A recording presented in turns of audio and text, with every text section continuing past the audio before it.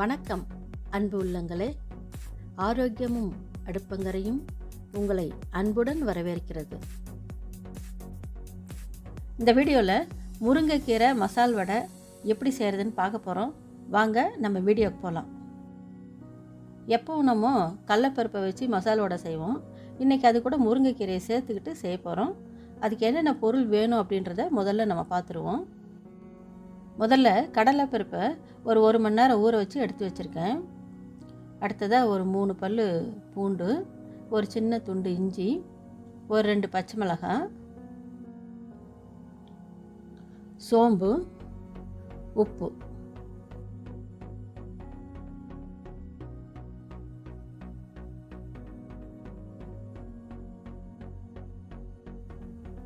இப்போ நம்ம பார்த்த பொருளெல்லாம் மிக்சியில் போட்டு அரைச்சி எடுத்துக்கலாம்.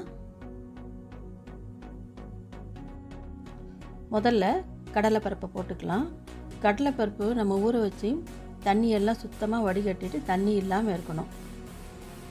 கொஞ்சம் தண்ணி அதிகமானாலும் வடை செய்யும்போது வடை எண்ணெயை கொஞ்சம் அதிகமாக இழுத்துரும். அதனால தான் மாவு சரியான பதத்துக்கு நம்ம அரைச்சி எடுத்துக்கணும்.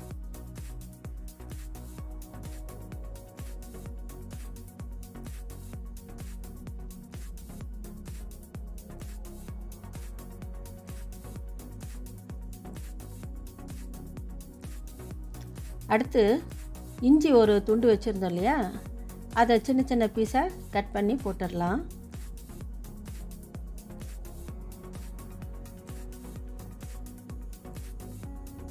பெரிய பல்லு பூண்டு ஒரு 3 போடுறேன், ஒரு 2 பச்சை மிளகாய், சோம்பு ஒரு அரை ஸ்பூனு, உப்பு இந்த கடலைப்பருப்புக்கு தேவையான அளவுக்கு போடுறேன். அரைக்கிறதுக்கு தேவையான எல்லா பொருளையும் போட்டுட்டோம். இப்போது மிக்சியில் இதை நம்ம அரைச்சி எடுத்துக்கலாம். இதை ரொம்ப நைஸாக அரைக்காமல் குறைன்னு இந்த மாதிரி நம்ம அரைச்சி எடுத்துக்கலாம். பாருங்கள், இந்த மாதிரி குறைன்னு இருக்கணும், ரொம்ப நைஸாக வேண்டாம். இந்த பதத்தில் மாவு அரைச்சா தான் வடை நல்லா மொறுமொறுப்பாக இருக்கும். பச்சை மிளகாய் நான் 2 தான் போட்டிருக்கேன். உங்களுக்கு காரம் அதிகமாக வேணும்னா நீங்கள் இன்னும் ஒரு 2-3 கூட சேர்த்துக்கலாம். பச்சை மிளகாவை அரைக்கும் போது நம்ம ஏன் சேர்க்குறோன்னா, வடை மாவு முழுவதுமே ஒரே மாதிரியான காரம் நமக்கு கிடைக்கும். அதனால தான் கடலைப்பருப்பு அரைக்கும் போது அதையும் கூட சேர்த்து நம்ம அரைக்கிறோம்.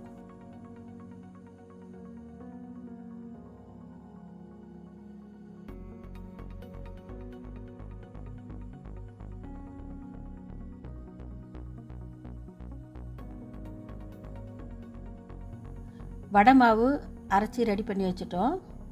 அடுத்து கீரை, முருங்கைக்கீரை நல்லா சுத்தம் செய்து அது ஒரு 2 கைப்பிடி எடுத்து வச்சுருக்கோம். வெங்காயம் நல்லா பொடியாக அரிஞ்சு வச்சுருக்கோம். தேவையான அளவு உப்பு. அடுத்து இந்த மாவில் வெங்காயத்தை சேர்த்துக்குவோம். நான் வெங்காயம் ஒரு 2 பெரிய சைஸ் வெங்காயத்தை நல்லா பொடியாக கட் பண்ணி வச்சுருக்கேன். அதே மாதிரி கீரையும் போட்டுக்கலாம். முருங்கைக்கீரை இந்த அளவுக்கு போட்டால் நமக்கு போதும். அடுத்ததாக கொஞ்சம் உப்பு போட்டுக்கலாம். ஏற்கனவே நம்ம மாவில் உப்பு சேர்த்து தான் அரைச்சிருக்கோம். இப்போ நம்ம வெங்காயமும் முருங்கைக்கீரையும் போட்டிருக்கறனால அதுக்கு தேவையான உப்பு நம்ம இந்த நேரத்தில் கொஞ்சம் சேர்த்துக்கலாம். இப்போது மாவு, வெங்காயம், முருங்கைக்கீரை இது எல்லாத்தையும் சேர்த்து நல்லா பிசைஞ்சு விட்டுக்கலாம். மாவு நம்ம கொஞ்சம் உதிரியாக தான் அரைச்சிருக்கோம். வெங்காயத்தை சேர்த்து நல்லா பிசையும் போது மாவுக்கு இன்னும் கொஞ்சம் ஈரப்பதம் கிடைக்கும்.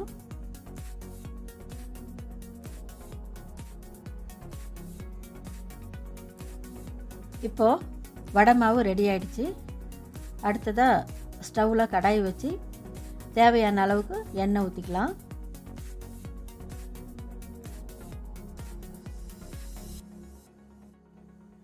எண்ணெய் நல்லா காஞ்சிடுச்சு. இப்போ வடையை ஒன்றுனா தட்டி போடலாம். வடையை போடும்போது ஒரு ஓரமாக போடணும், இல்லைன்னா எண்ணெய் தெரிச்சிடும்.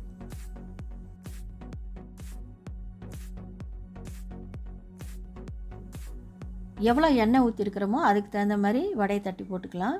அதிகமான அளவு போட்டாலும் வடை வேகாது. இப்போது ஒரு பக்கம் வெந்துடுச்சு, அடுத்த பக்கம் திருப்பி விட்டுடலாம்.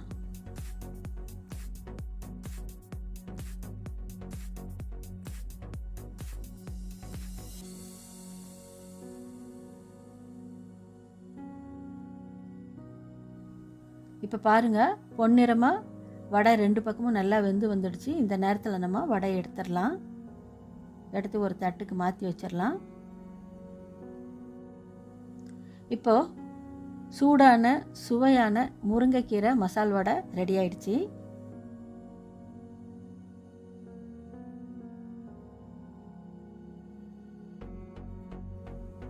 நம்ம இன்றைக்கி வடையில் சேர்த்துருக்கிற முருங்கைக்கீரையில் அதிகப்படியான சத்துக்கள் நிறைஞ்சிருக்குது.